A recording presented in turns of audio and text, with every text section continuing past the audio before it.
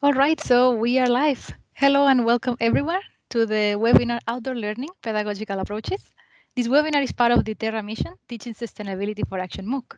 My name is Miriam Molina, and on behalf of the Life Terra project and Scientix team, I would like to thank you all for joining us today. My colleague, Julia Lotina, is also attending and supporting this session. If you experience technical issues, please leave us a message in the chat box. In this webinar, our speakers will discuss about what outdoor learning is and its benefits for primary and secondary school, how to organize outdoor activities, and see some practical examples. Today with us, we have Dr. Jari Silander and Gloria Falomir Orti. Dr. Jari Silander is a water resource management expert from the Finnish Environment Institute.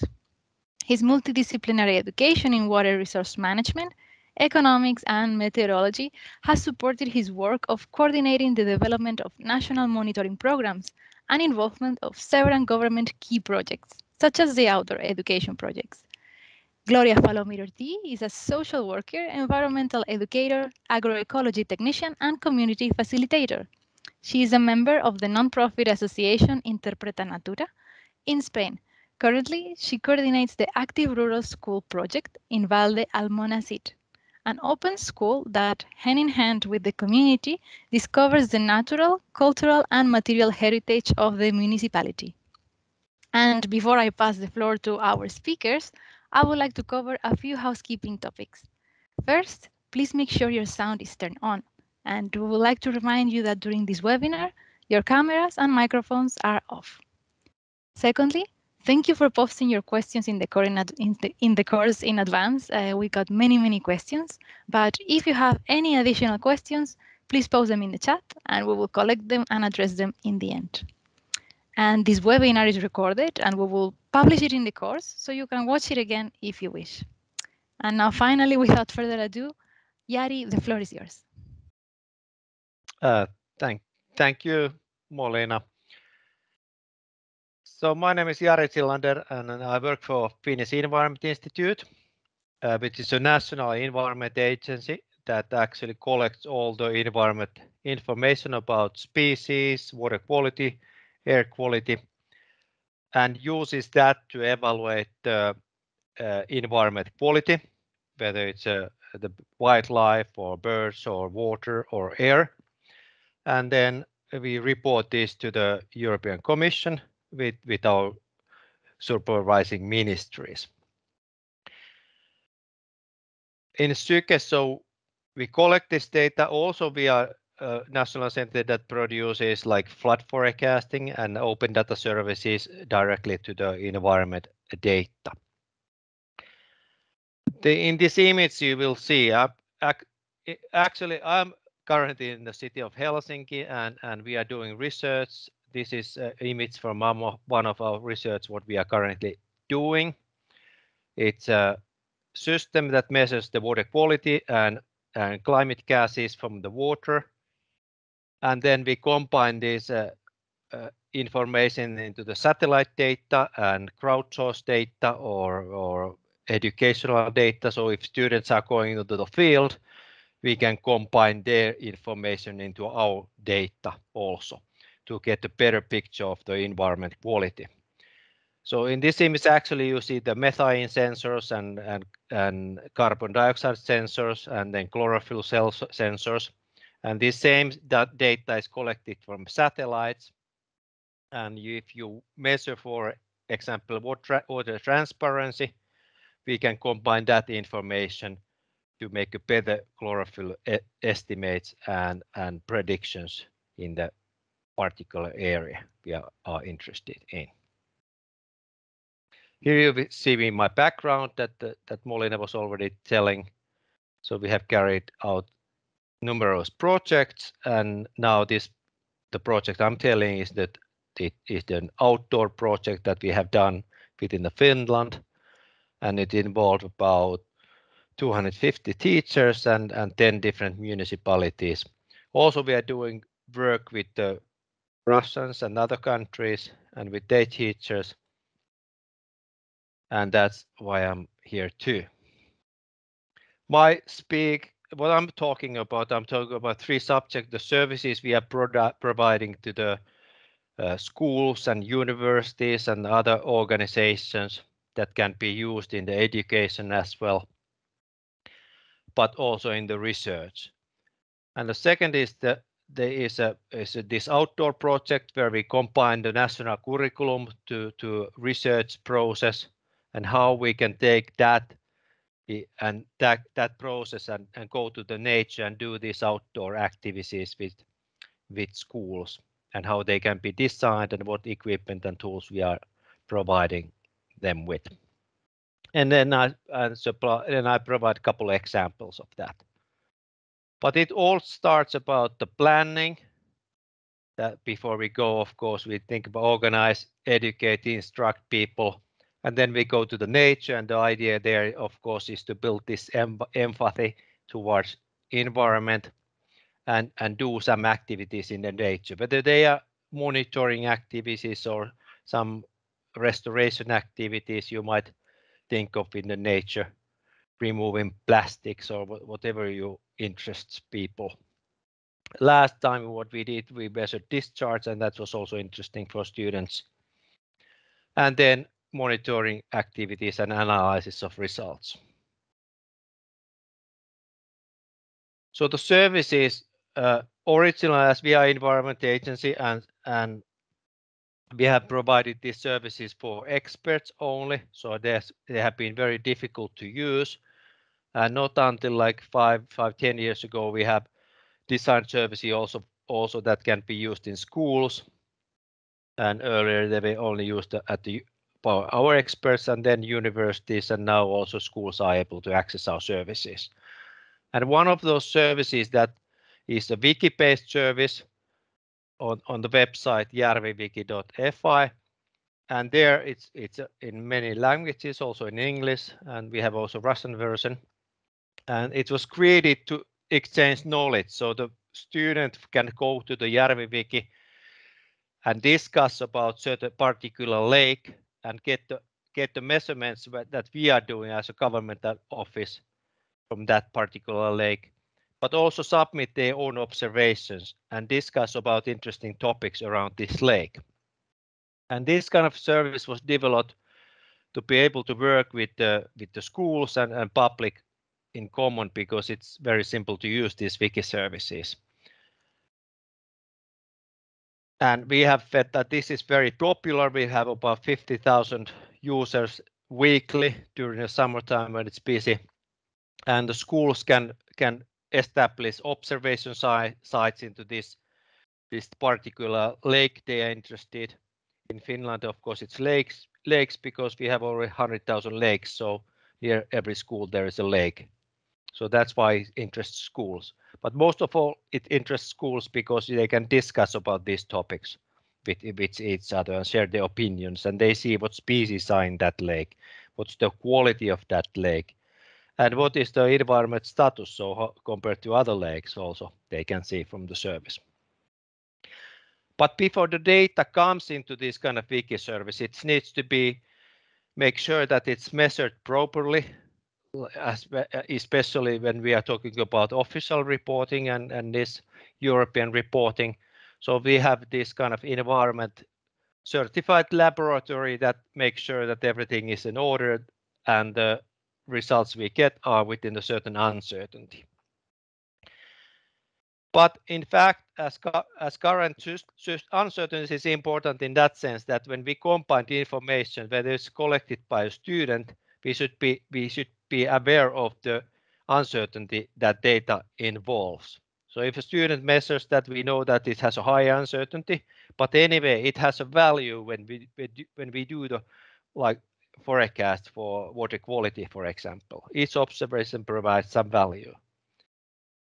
And especially satellites provide good value because they have quite good spatial coverage. Then we have also developed services which are based on image recognition. And then other internet-based services, we are collecting data from the crowd and public, whether they are jellyfish or alien species or microplastics. So whatever interests people and has interest for us, and we can use to improve the quality of environment we are interested in. So the services, open data services, originally started in 1994 when internet was launched. There became available meteorological data worldwide from all countries that are part of the World Meteorological Organization. So that was actually the start of the meteorological data.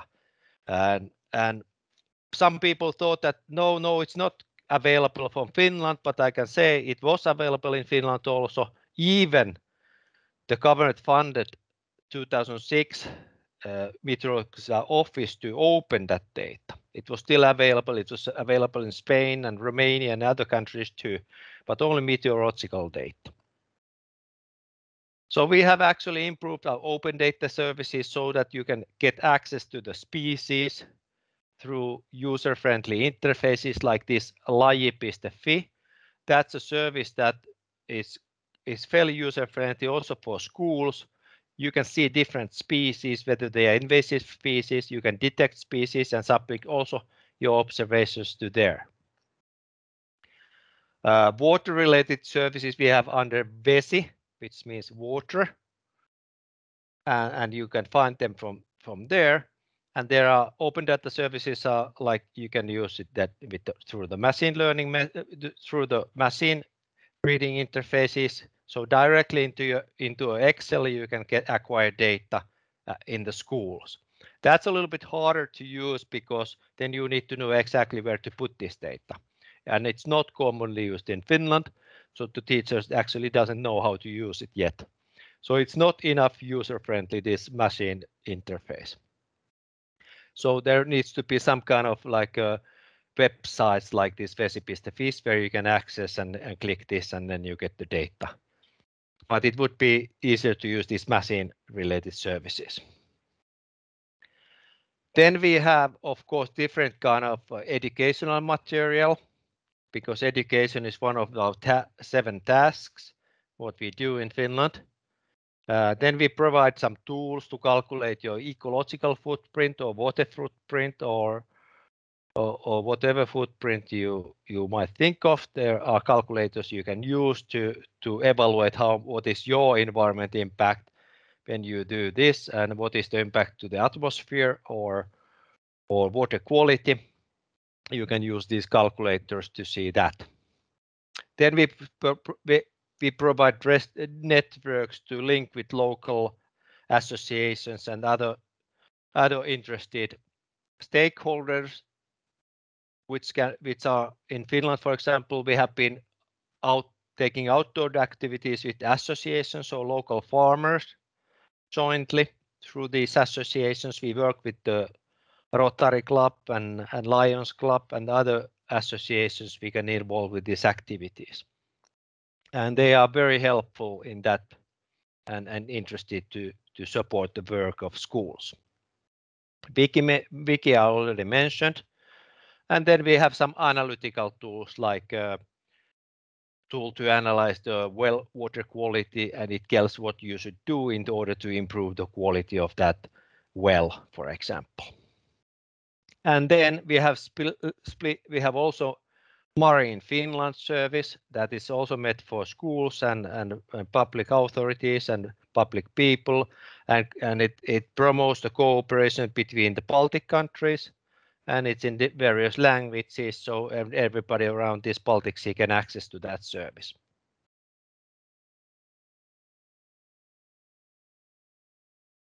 Then in the projects we develop different kind of services. This is because we noted that in transboundary watercourses there is no service available for schools, because we didn't have data from Russia and Russia didn't have basically data from us. So we created a service that transboundary schools can actually do the monitoring and have access to this kind of wiki service in using their own language. So now this is also possible in our transboundary watercourses. We have also these crowd services. Some of these, for example, there is a backpack. This contains material when you go to the field. It contains the tools, and instructions to carry out certain assignments in the field. Then there are professional tools, like this one is the high quality water quality measurement system. So Syke provides training for these systems. We have a certification system, and it guarantees that this data could be fed into the national environment system and be there forever, basically. This is a training course we held in Helsinki with the teachers, and we did some measurements, and they use these tablets. But it's not always, of course, when you're outdoor, it's not about electronics or something like that. Some nature centers highly appreciate that you don't take any electronic devices to the outdoor. So it really depends on the purpose of the outdoor activity you take.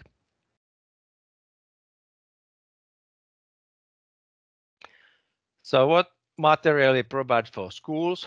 Simply we have created in various projects material that actually educators are interested in and want. Like latest ones are these microplastics. There are teachers material, there are exercises for students, there are videos for students and instructions. And you can print your own instructions or take this backpack with you with all the instructions and go to the field. So this supports the outdoor activities also. I mentioned about these microplastics. So this roscaantuminen littering. Micromuovit means microplastics. As teachers said that might be interesting in the schools to be trained for the students, we develop with our researchers material that can be used to estimate the litter and microplastic in the way that it can be related into our results, so that we can really see what is the uncertainty of the observation if they do some. It also tells that how the litter ends to the waters and where it comes from and how much there is in the certain areas. You can see that from our systems. And then there are activities that we supervise how you can, what are the best ways to reduce the littering in the nature that we are aware of currently. And then it encourages you to go to the nature and do it. Commonly, this is a teacher's guide, so about 100 pages. And you can see there is a video. How do you investigate litter and microplastics? And then there's one teacher that was involved with us and did this video with us and showed how to do it. You take the samples, you filter the plastic out, you color the plastic, and then you look at it with this kind of loop, or then you take that sample if you're in the higher class, like you are 15 or so student, then you go into the classroom and look at those samples from the microscope, and we tell that how you can calculate amount of microplastic in that sample. And then you can compare your results to the results in our systems. So that's also interesting. But it's not always so easy to compare these results because people really can do these assignments, but then to acquire the data it's still currently a little bit too difficult. So we try to make it a little bit easier. Then there is a game, for example, which gives you opportunities to check how much you know, and there are some activities too.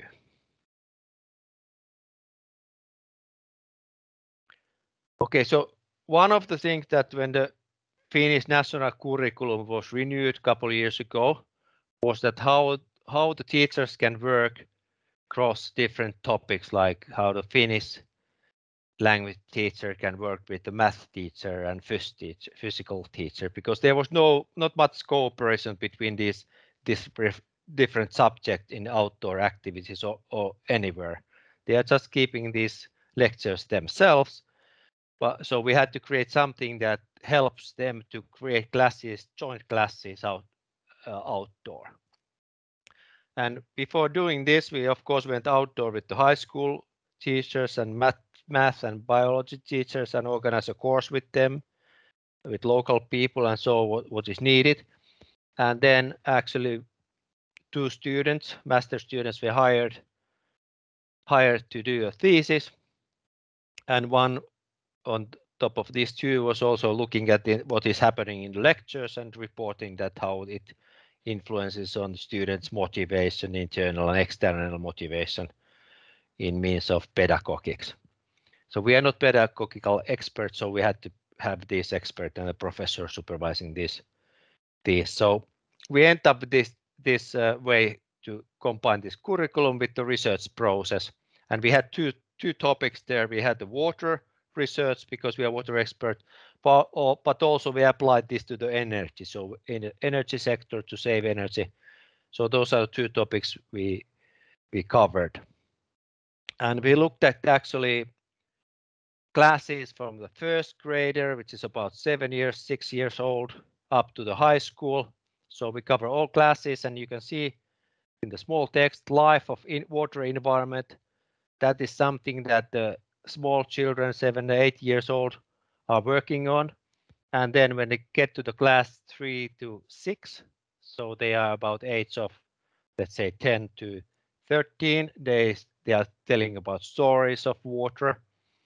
And we were thinking that how all this can be related to what we're doing, because we are doing, for example, measuring the water transparency. So we thought, okay, maybe they could build, listen the voice of some of water, what they hear there, or they could build up transparency meters in the lower grades, and the higher grade they could use them to measure that something. And we did a couple examples of building weather stations that were connected to the internet and acquired data and then analyzed those data in these classes. And also look at that how that will influence the motivation of these people during different phases in the classroom. But anyway, so we combined these two into each other. How we did it, actually, we took the curriculum and we took our water experts. Most of us are doctors in this institute. We look at what is actually done in this kind of research project and in which phase it could be taken into the education. We look at the objectives of the schools, themes connecting school subjects. And then, of course, the educators were interviewed and noticed opportunities and challenges. We all know that, okay, it's quite difficult to find the time. Like now we have this COVID situation. How do you handle this? Everybody's busy.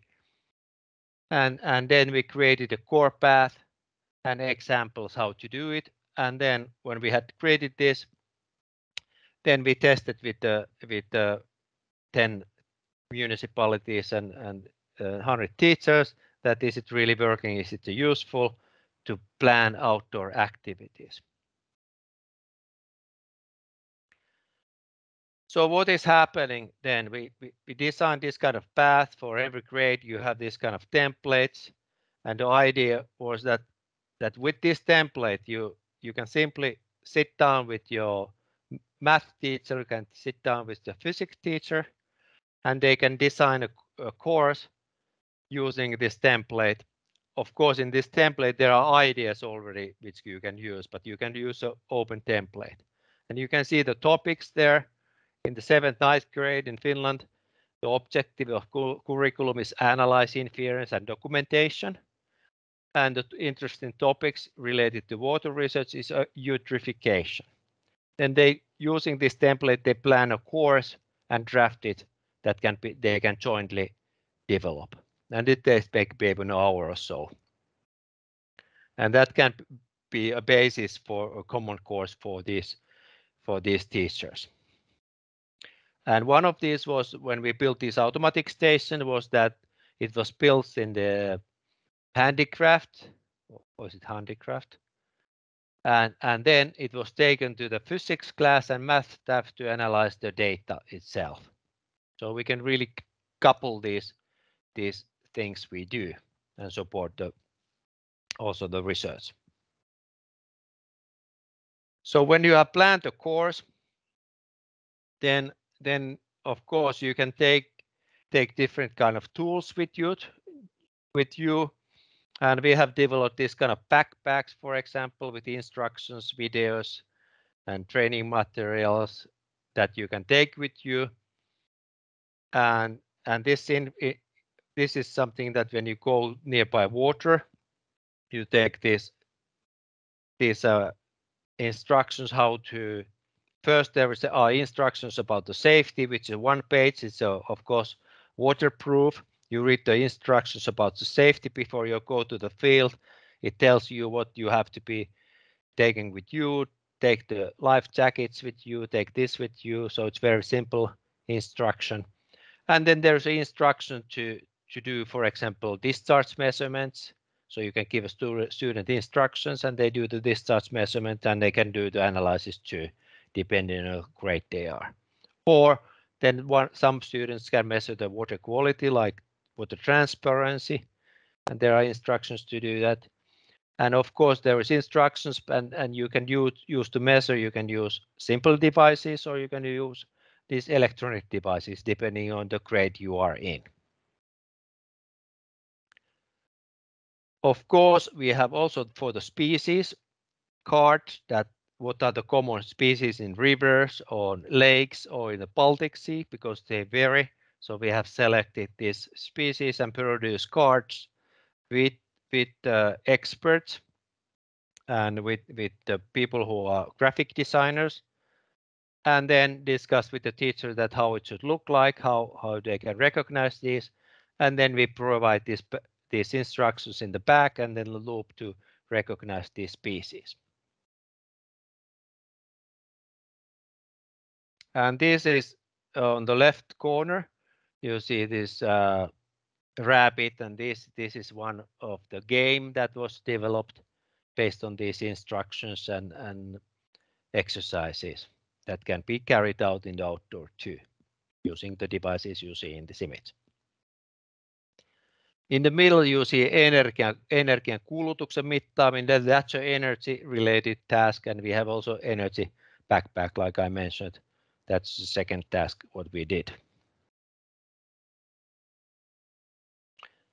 Okay, so this is in action. This is a Virajoki, which is the border of Finland and Russia, about 200 kilometers from where I'm living. And we took these, you can see these instructions for the students, and then you can see the students looking at these species, and you have loops that you can attach to the camera or just take pictures of these species and check with what are they. And you can see about the size of this child doing this exercise. And I think this is another sample of a little bit not the high grade, about 7 to 9, so they're about 15, 14 years old. So they use these boats in the rivers because they were so interested about that, and take samples of the species and collect them from the river, and they were also motivated. In Finland, it's possible to barbecue outdoors still, like make an open fire and have a nice good sausage or whatever you eat. Unfortunately, in Russia schools, this was not anymore possible. So it's a really challenge. But that's basically what we've been doing. And these are the links that are provided for you. You can see more information from those websites and find the material. Some material, mostly material is Finnish, but there is something in English and then some instructions in Russian language too. So thank you very much. Thank you very much, Jari, for sharing your expertise with us, especially about the link between curriculum and outdoor learning. Very, very interesting. We will be also uploading these slides pretty soon in the course, so you can also have a look at them again. And if you have any questions for Jari, please post them in the chat and we will address them at the end of this session. And now I would like to pass the floor to Gloria Falomir Orti. Gloria, the floor is yours. Hello, everybody. Thank you for this webinar. I think it's a very interesting webinar, and well, I hope you enjoy my presentation. Well, first of all, I want to talk a bit about Interpreta Natura. We are a non-profit association that gives meanings to natural and cultural heritage for them to be loved and preserved. The members of Interpreta Natura's team have carried out territorial developing projects about natural areas protection, educational and interpretative actions for school, environmental campaigns, etc. We form a multidisciplinary team which includes many fields like interpretation, arts, pedagogy, rural development, or natural and cultural heritage conservation. Our efforts are focused on developing actions that make people value inherited treasures in order to ensure them to take part in his conservation. This is our key to success and example of our commitment. We are specialists in interpretative techniques through which we emotionally link the population with the element to preserve. That is our slogan, know to love, love to keep. And now, in order for the participant to connect with nature and with the activity, we follow the flow learning pedagogy that is proposed by Joseph Cornell. It's a very interesting pedagogy, and it is very worthy to link children and also with adults with the activity and with the nature. The proposed is 4 stages. The first one is to raise enthusiasm. We stimulate physically and intellectually through dynamic and fun games, encouraging fun and expectation, the desire for more. As you can see in the photos, we like to use the theater to capture the attention for children to get involved in the activity, and it's very worthy also for children, but also for adults who are in the activity. The second one is to focus attention, so we favor being here and now, full awareness and sharing attention, promoting receptively to nature and preparing us for activities of a more sensitive nature. The third one is to offer a direct experience. Through the experiential, direct and intuitive experience and sensory perception and awareness, we will favor deep immersion in nature. It can be by building nest boxes, by planting a pollination meadow, etc. And the fourth and the last one is to share the inspiration. We will transform the experience, learnings, and sensation lived into deep and lasting memories. It could be a small workshop like a bag of fragrant flowers and organic vegetables that they can bring with them to home and that link to the activity and all the knowledge they have had in that experience. And now, although Interpreta Natura develops many learning activities and reconnection with nature, I would like to talk and present one of the great projects that we are currently developing. This is the ERA. It's the Active Rural Schools that is an initiative that combines the school curriculum with heritage content through the experiential education with the aim of linking students with the territory and the community. And how do we do it? Interpreta Natura collaborates as an external entity to the school in the organization of workshops and weekly activities. To this end, it seeks to get the neighbors themselves to come into school to show themselves as experts in heritage, creating also rural references for the children. In this way, a network of local associations, families and neighbors committed to the education of the youngest children has been created, and they regularly come to carry out activities in the school or participate in the garden days. Well, in the project we work around 4 fundamental pillars that are, the first one is the natural heritage of the Sierra Espadán, because our village is inside of a natural park. And for this purpose, we have worked also with the technicians of the natural park.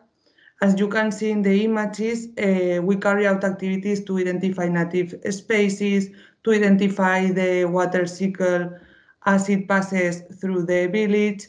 We carry out reforestation and ecosystem conservation tasks, etc. The second one is the cultural heritage. We talk about local festivities, traditional work, and agricultural knowledge that show the sustainable relationship between the population and the territory. That is a very relationship in the rural areas. So here you have various examples in which various neighbors have come to teach us traditional tools, tell us about the musical heritage of the town, or invite us to make oil from olives. We always seek to get the population involved in those activities, since this also fosters intergenerational links and the creation of rural references. Here we are making canned tomato with the grandparents from the orchard. All the tomato we grow in the orchard, we did canned. The third pillar is the material where we have more images about the oil process with children and also with the farmers. The third pillar is the material heritage. Here in the village there is an important Moorish castle, and also we have a lot of stone corrals in the mountains and the chinks of the Civil War. And also when we work with children, we try to value the heritage through the play. So we carry out various gymkhanas on the Civil Wars and also about the castle. And in those photos, we did an activity where boys and girls had to collect truthful information about the castle to find a hidden treasure that was like the final gift of the activity, that it was material to do a workshop so they can bring the theater, a little castle to their homes. And the last pillar of the project is the orchard, educational and intergenerational garden as a space for collective creation and meeting.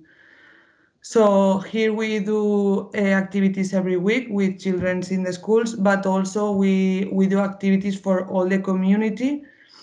In fact, we have created a book in which the curricular contents of the school can be applied in the garden. So in this way, the garden becomes an open-air classroom where maths, natural science, Spanish languages, and history can be learned. For example, instead of studying graphs in class, we go to the garden and graph the growth of vegetables. Instead of studying the plants, we create a planting framework and calculate how many cabbages, for example, we can fit on a ridge if they have to be planted every 50 centimeters. So in the orchard, we can practice a lot of contents of the curriculum, of the scholar curriculum. In addition, during vacation periods, community days are held to continue with the maintenance of the orchard.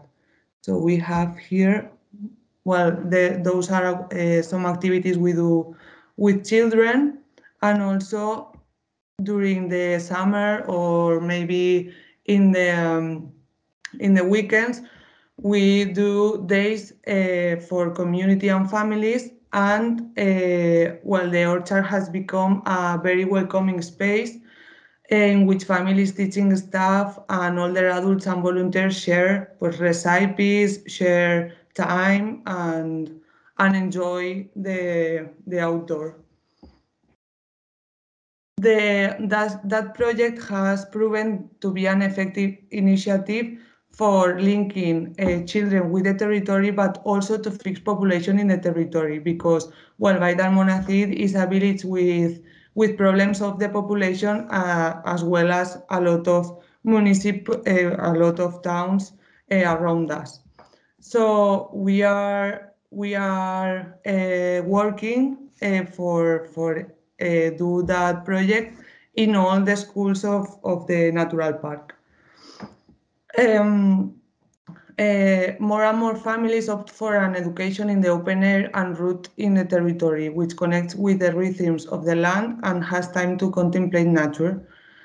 And that is a need now because of the COVID also. So there's a lot of families who came to to the village to live and to go out of cities. And now I want to talk because this year we are now working in another project that is that complements the active school. So we want to present that project. Its name is Revivo el Territorio, in which several actions in favor of the endemic fauna will be developed in schools. The children will become aware of their co-responsibility in the reintroduction of endangered species in the environment as a metaphor of the need of conserve the inhabitants of rural areas. It's an initiative that will promote the biodiversity of the municipality while involving citizens' participation in a way that increases the co-responsibility in conservation. With experiences of reconnection with nature and in favor of wildlife, such as the placement of nest boxes, the creation of pollination meadows, the construction of insect hotels, and the breeding and subsequent release of triops in the natural environment. That experiences reconnect us with the nature and make us aware of our role in conservation in an experiential way, establishing an emotional bond that mobilizes us. That is our slogan, know to love, love to preserve, is a need to link children with nature for them to know about the need of conserve it. If not, there is also a thing that is far away from them and they have to touch it, to smell it, and to stay there. Here you have some photos. Those are of the triops, that is endangered species here. And that are photos of the breeding and release process. And it was very interesting since the boys and girls studied their biology, their needs, and take care of them for 2 months, more or less. From this moment, we look for a raft that would suit them because they have specific characteristics. And it was very enriching because the day of the release, the children had mixed feelings that the attachment and esteem of so many weeks of care and acknowledge that the greatest act of love towards them was to release them in the natural environment. So here we have photos of the releasing day. All them have names, and well, there are some days that we go to that site to see if we can see them. Another experience that we want to repeat this year due to its great reception among the educational team and the natural park is the breeding and release of gallipatos. That is another endangered space, is this one. In addition, the boys and girls know that they can go to that draft whenever they want to visit their friends. And in the school also we have photos with the characteristics and the biology of those animals. So that's all. I have tried to be brief. I hope you found it interesting, and thank you very much for the attention. Thank you very much to the organizers, and it has been a pleasure. I remain attentive. Thank you. Thank you very much, Gloria, for such an interesting and engaging presentation. So now we move on to this Q&A session. You can ask questions by writing in the chat, and we will try to address them as soon as possible. So while teachers are typing the questions in the chat, we can perhaps start by addressing some of the questions that we already received in advance that we posted in the course. For example, let's start with the first one for, I guess, for Jari and for Gloria. What are the benefits of outdoor education in your opinion?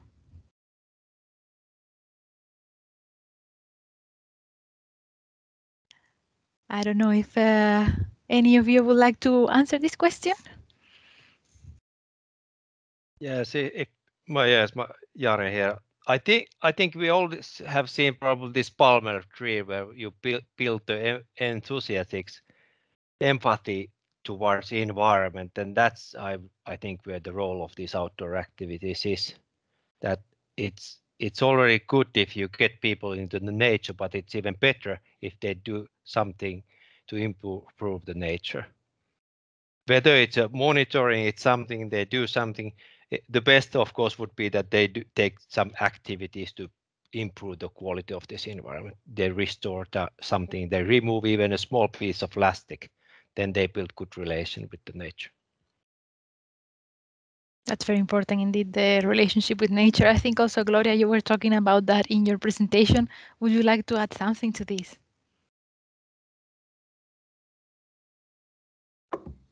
Yes, for me, education in nature has a lot of benefits.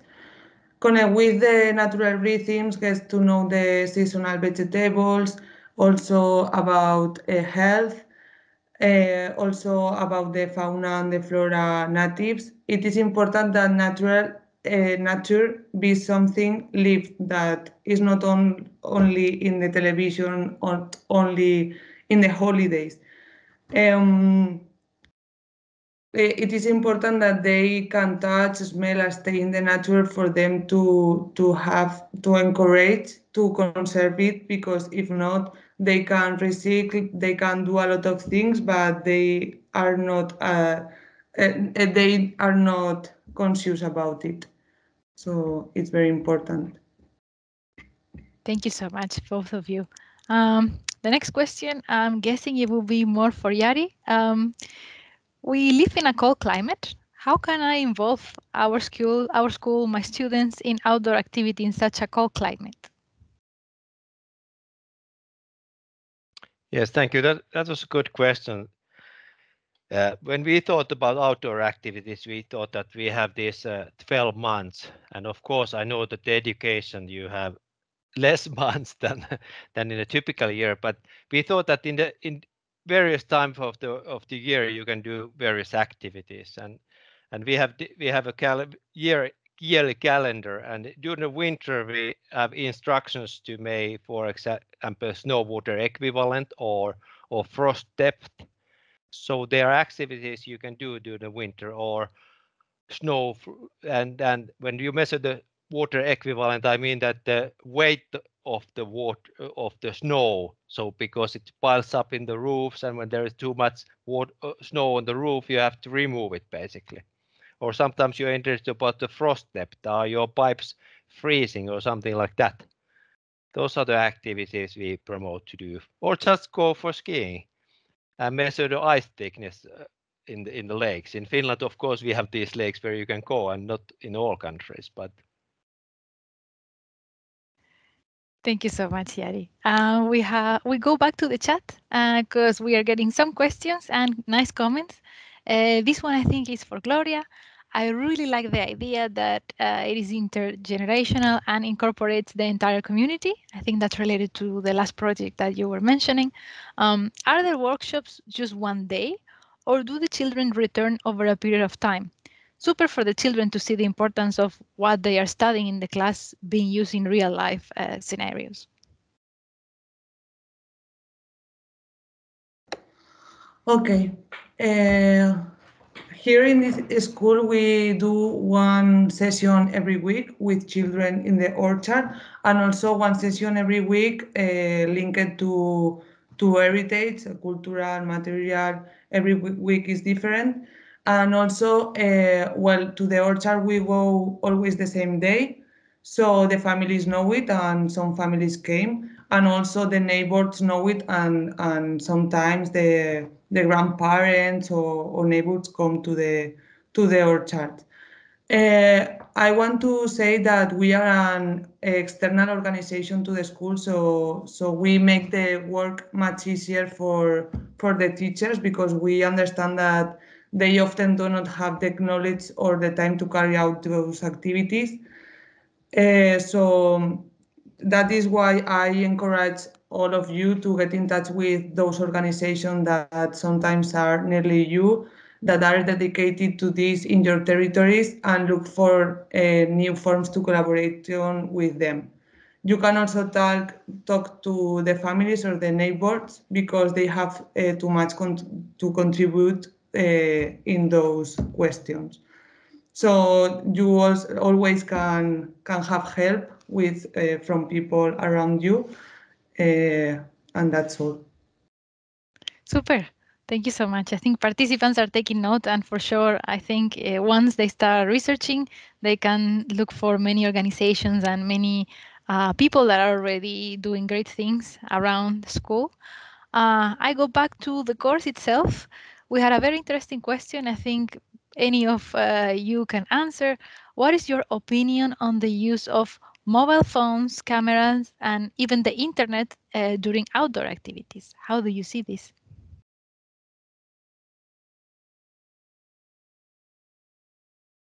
Yeah, if I may say something, I have noticed that there are different opinions about this. I've been discussing with the nature centers, and I personally feel that when I was with the nature center, and lady said there that no electronic devices outdoor.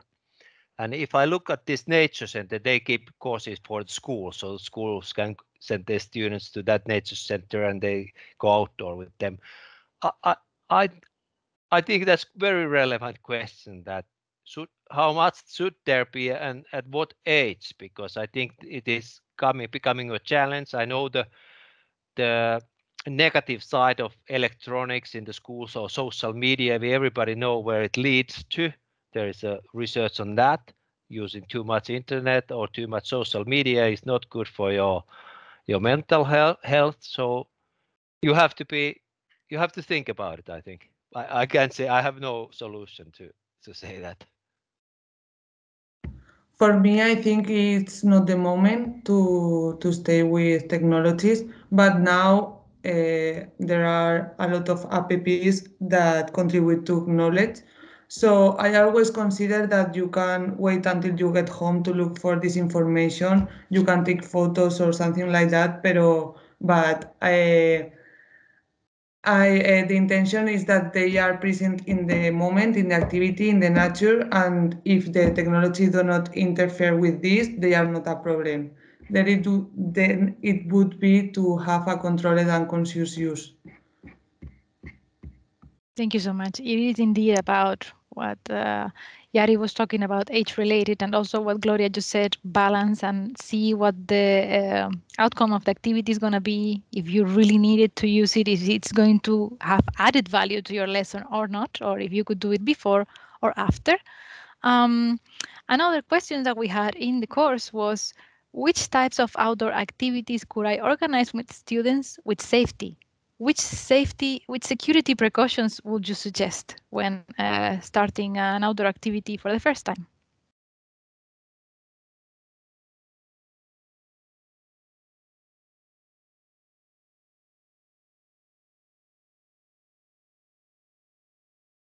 Yeah, Might be a tricky one to answer. yeah, this is a quite tricky. Okay, so originally we didn't have any instructions about safety when the people go nearby waters, and we were thinking, okay, there are some associations that have some ideas, but were not really like the kind we wanted with the schools when we discussed with teachers.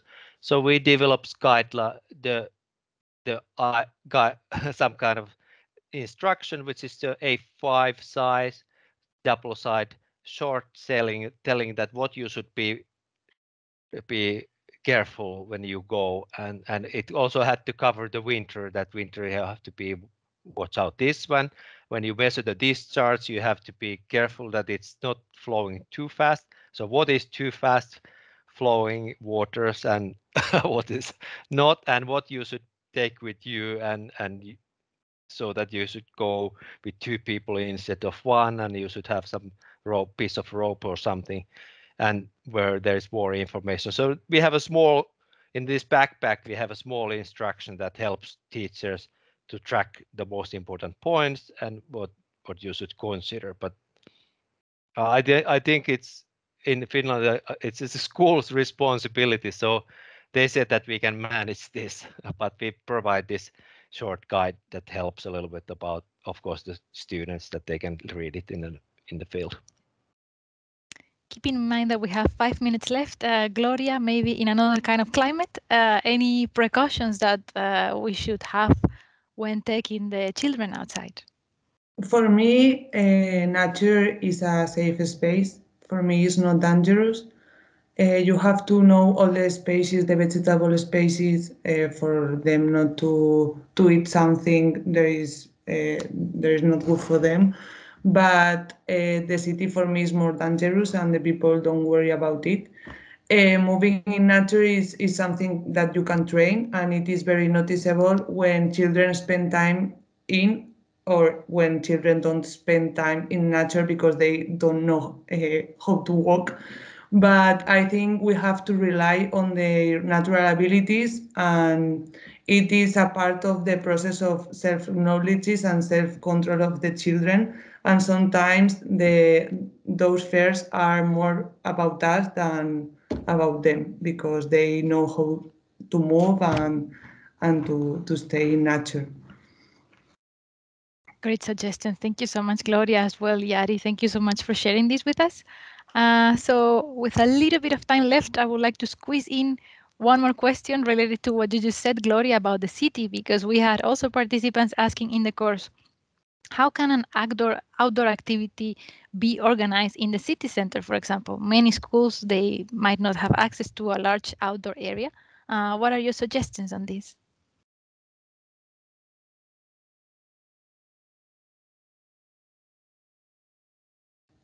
Sorry.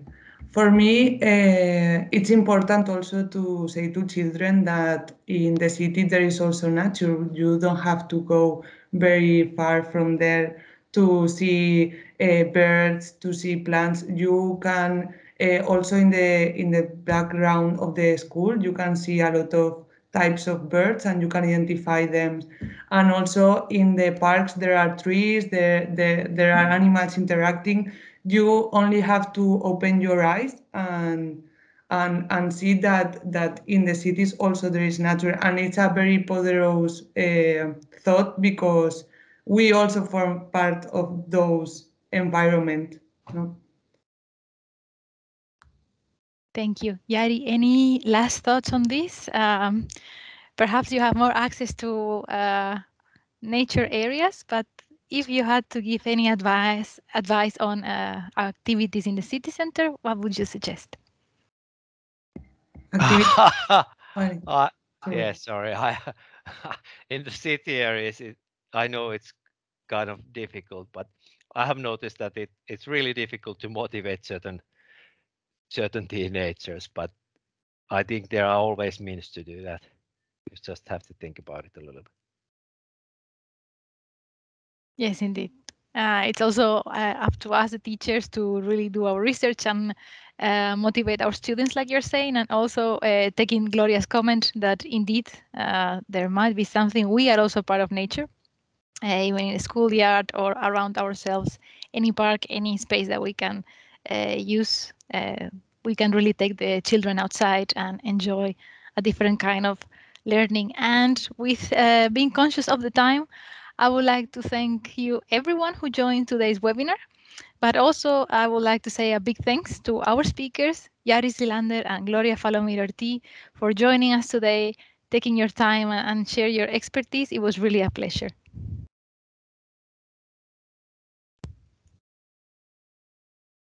Yes, thank you. Thank you very much. Sorry. See you.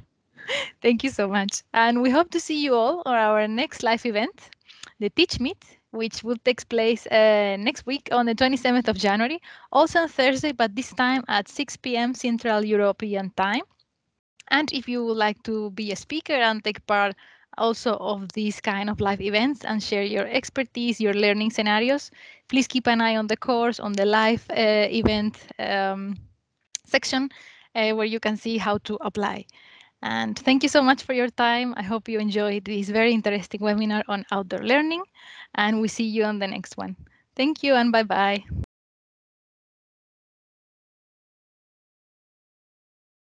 Life Terra is co-financed by the European Commission through the LIFE program.